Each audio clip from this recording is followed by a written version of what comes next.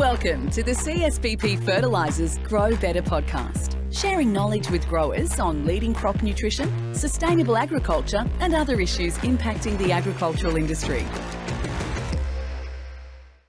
G'day everyone, welcome to the CSBP Grow Better Podcast. My name's Gray Johnston and I'm joined today by CSBP's brand new Senior Sustainable Agriculture Advisor, Deborah Turner. Deborah, welcome. Thank you, Gray. I'm very pleased to be welcomed to CSBP. It's really nice to have you with the business and really nice to have you on the podcast. Now, our topic today is nitrous oxide and how that relates to greenhouse gas emissions and all things net zero in the world of fertiliser. And this is an area where you have some particular expertise. Before we get onto that, I guess, can you just introduce yourself and tell us about your background and your role and how you ended up here at CSBP? Thanks, Gray. And I'm really pleased to be part of this podcast series and speaking to our listeners, our growers, and other people out there in the world of ag and all things sustainable. So I started out in my ag career after doing a chemistry degree by doing a PhD in gaseous losses of nitrogen from agriculture, which sounds quite boring. But it was really exciting. I got to sort of trade in my lab coat for a pair of gumboots and go sloshing around out in the paddocks and doing lots of measurements of things like ammonia volatilisation from fertiliser applications and from grazed pastures, as well as nitrous oxide emissions measurements, which back in the day, that was in the early 2000s, was really important because nitrous oxide is a really potent greenhouse gas, and the Australian government at the time spent quite a lot of money on a big research program to quantify nitrous oxide emissions, methane emissions, as well as carbon dioxide, the big greenhouse gas that everybody talks about. And there was a huge research program that was running in Australia that I was really lucky to be a part of. So yes, I did lots of measurements of nitrous oxide emission back in the 2000s. So that was while you were doing your PhD. Yes. And then in between then and coming here, you've been involved more in the fertiliser policy space? Yes. I sort of packed up my gumboots and moved overseas after about 10 years of research in Australia and worked for an international agriculture research organisation where we worked more in the developing countries, working with research organisations and governments to implement programs related to sort of soil health, soil fertility and fertilisers. And then I moved to the UN Food and Agriculture Organisation where I worked around fertiliser policy, technical aspects of fertiliser, sort of at a kind of a global scale. And probably one of the bigger initiatives that I worked on was a international code of conduct for the sustainable use of fertilisers. Wow, there you go. Highly relevant to them. Exactly. I guess not just our podcast today, but really clearly where we're heading at CSBP in relation to trying to make sure we can provide the best advice to our industry and to our customers on making sure they're using products efficiently and maximising the efficiency of the use of product to optimise nutrient use efficiency and reduce emissions intensity of their production. So we're glad to have you with the business, and I guess really glad that you can join us to talk specifically on this topic. And you touched a lot on your research background there, and it would be remiss of us, I guess, not to delve into that a little more now. Can you take us to the next level around, we get that nitrous oxide is a really potent greenhouse gas, and we had Justin, our field research manager, on the show a couple of months ago talking about some nitrogen loss pathways. Can you just dig into that a little more for us and talk us a little bit more through those nitrogen losses, those nitrogen emissions, and how they're relevant really to the growers who might be listening in? Nitrogen dynamics and the nitrogen cycle, it's actually quite complex. And nitrous oxide, as Justin very nicely explained in his podcast, is produced usually through a process called denitrification. And it happens when there's nitrogen in the soil, there's a source of organic carbon, and the soil conditions are anaerobic. So while losses of nitrous oxide, they're actually quite tiny compared to other gaseous losses and also leaching. But because nitrous oxide is so potent, it's 265 times more potent than carbon dioxide. It's really important that we try and sort of curtail these emissions because they add a lot of heat to our atmosphere.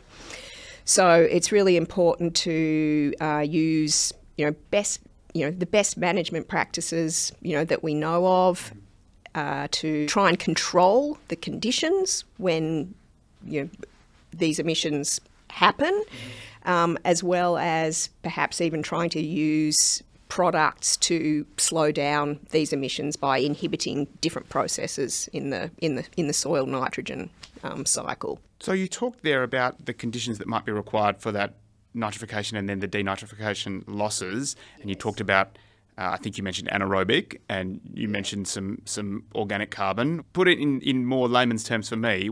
If I'm a grower, what are the sort of conditions I might be looking at, or what are the risk profile or the risk factors that might be leading to think, hey, I might be having nitrous oxide losses in my enterprise? Well, it's applications of nitrogen. Mm-hmm. Yep. So that's sort of a bit of a no-brainer. The microbes need nitrogen. Anaerobic conditions, that's from sort of waterlogged or compacted soils, and weather conditions, when it's warmer, that it happens more often. Fertiliser placement. So then your research involved actually measuring some of those losses, some of those nitrogen losses. Can you talk us through how that works? So the big program that I was involved in, the CRC for greenhouse accounting, that had literally hundreds of people involved in that, measurements all around the country. So there were several ways that we all measured nitrous oxide. That was using these quite large automated chambers. They take up, they cover an area of about a square metre, and you place them all around the paddock. They are fully automated. They open and close at different times of the day. They're connected up to a gas analyser that analyses the build-up of gases in them so that you can measure these 24/7 for a couple of years at a time, quite often. Yep. So, very complex and expensive process. There's also ways where you can sort of sample gases directly from the atmosphere and do sort of calculations using micrometeorological data to calculate fluxes of the emissions from quite large areas.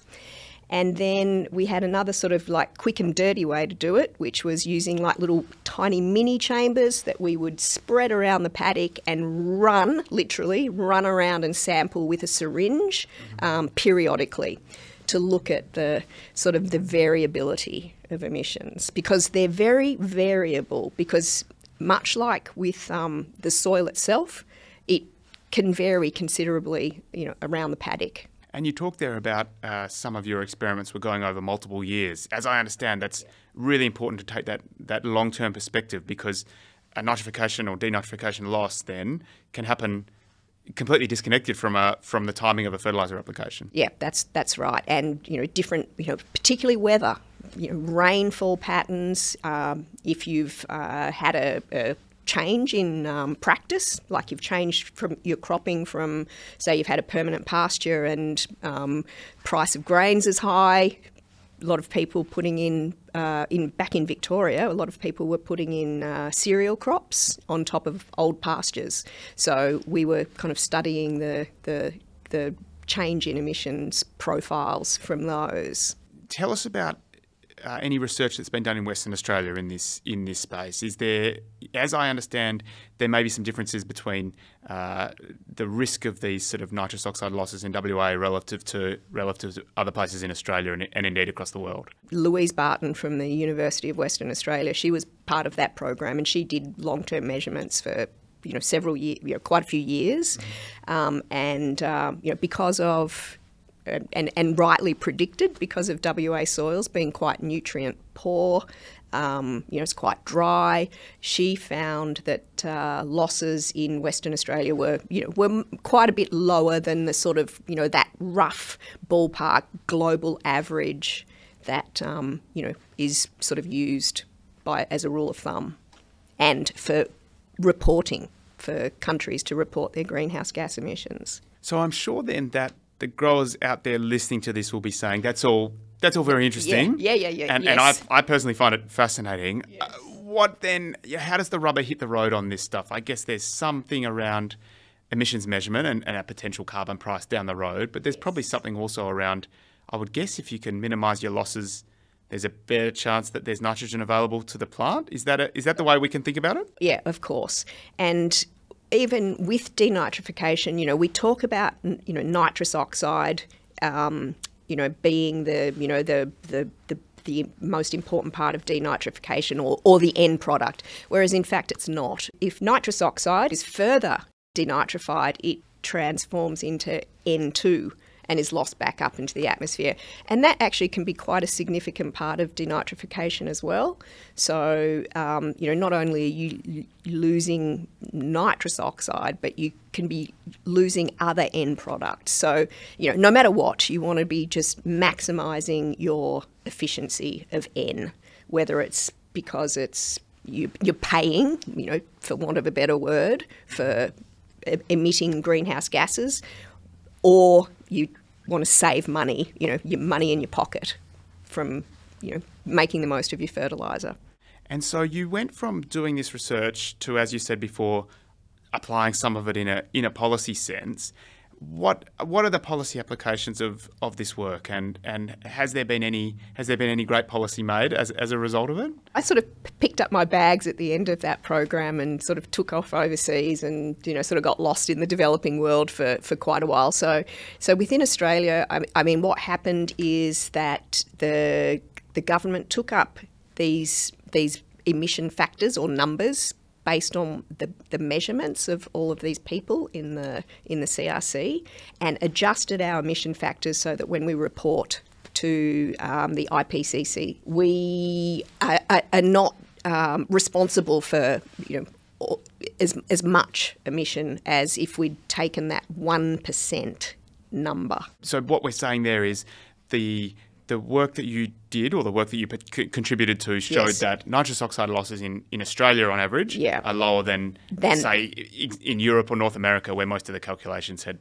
previously been done. So I know you've only been in the role 6 or 8 weeks. Do you want to tell us a little bit about what you're up to and what CSBP is up to in this sort of sustainability, in particular managing emissions from agriculture kind of space? I was really pleased that when I arrived at CSBP, there was already quite a big program and a lot of work already being done on sustainability. And in fact, before I took on the job, I called up one of my old friends, former colleagues from my work at ICADA in Jordan, who used to work for CSBP, and asked him, what does he think? Should I move over west and join CSBP? He was very supportive and said, yes, do it. CSBP have always supported sustainability. And then when I arrived, there was so much already being done. In fact, I feel like I'm, trying to just sort of catch up on what you guys are doing before I can even sort of get my head around where we, could be sort of like, pushing things even further. And, quite well, we've been having lots of discussions about, where future perhaps government regulations might step in and sort of affect not only our business but our growers, and how we can be ahead of that game and be kind of ready for anything that happens. And one of the key things that, of course, that we're focusing on, and what you guys have done forever, is the best use of nutrients possible. Deb, I understand you also, as part of your research program, looked at inhibitor products, which I know can be applied to address a couple of different loss pathways, and Justin talked about that in his previous podcast. What did you learn about them when you were using them? I did one sort of quite big experiment looking at the use of NBPT, a urease inhibitor, combined with urea. and found that in the particular situation I measured it in, which was to a cereal crop, a wheat crop, we lost 10% of the nitrogen as ammonia volatilisation, whereas using the treated product we only lost 1% of the N. So, that was back probably almost 15 years ago. At the time, there wasn't a big appetite for farmers in the east. I was working in the east to use these products because it was not economically viable. Urea was cheap, and was cheaper to lose a bit of N than to pay for an inhibitor. Whereas now, I think it's that's changed a bit, given fertiliser prices and potential government regulations, perhaps, like we're seeing in Canada and Netherlands and some other places around the world, where you'll have to reduce your fertilisers perhaps, or reduce emissions, or be more nutrient efficient. NBPT then, which is a component of CSBP Urea Sustain, that, as you mentioned, it addresses losses of ammonia, which isn't a greenhouse gas in and of itself, but it can still reduce the emissions intensity of grain production. Is that the right way to think about it? Yeah, that's right, because if you lose the ammonia to the atmosphere, if that's 10%, or sometimes it can be more, you're not putting that into your production and into your grain. So yes, it's just sort of like doing the maths and balancing the books. You'll increase your N efficiency and your emissions intensity if you keep that N in the system and put it into your product. Deb, it's been a fascinating conversation and really great to learn about the experience and the research you've done, and find a little bit more about nitrous oxide and the ways you've measured it, and then the ways that it's relevant to our growers here in WA. Looking forward then, as you really get your feet into this role at CSBP, what are you thinking, and where are you going to take us and take the industry in WA? As I sort of mentioned earlier, there's sort of a lot to take in, but pretty much we want to have solid science and evidence to sort of back up our efforts to support growers to manage nutrients better, and to just support the industry in that pathway to net zero, which at the moment is a little bit confusing for many, including me. It's it's not an easy path. There's a lot to juggle, and basically we just need to, as I said, get a sort of information out, gather and get information out to our growers to support them. And we're going to be doing our best to help growers measure and then monitor and manage their emissions. And I think really important, as you touched on before, taking that longer term view, making sure we're managing these things over many seasons and optimising the program over a number of years, so that we can be sure that things like rotations and things like systems trials are really more and more important in the context of what we're doing here at CSBP. Deb, it's been great chatting to you. Thanks so much for joining us. Thanks, Gray. It's been a pleasure, and I hope that our listeners got something out of this. Thank you, everyone, for joining us for another edition of the CSBP Grow Better podcast.